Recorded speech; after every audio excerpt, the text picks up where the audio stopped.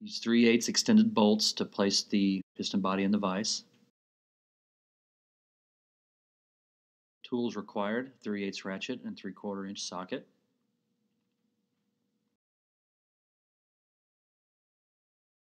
Place the piston body on the machine as shown if a vise is not available.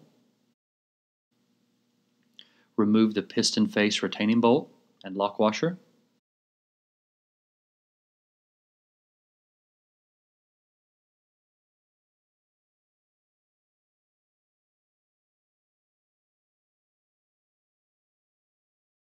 Count the number of shims under the piston face. Reuse the shims if they are reusable. If they are not, please discard. Remove piston cup and expander ring. Install the new cup with the expander ring tapered down. It will fit comfortably in the cup. The other way, it will not fit. It has to be force fit. Place the body back on the piece of equipment. Install the expander ring and piston cup. Install the shims under the piston face without the lock washer. Start with 9 shims under the piston face. The shims can be a little difficult to get past the bolt, so be patient.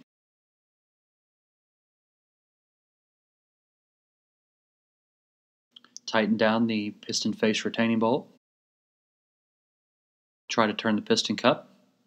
If piston cup turns, remove the center retaining bolt.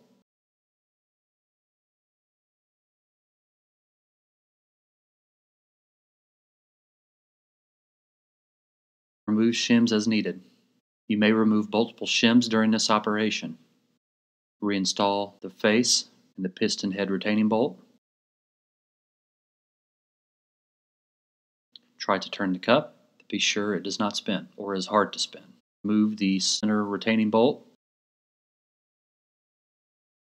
Use thread locker.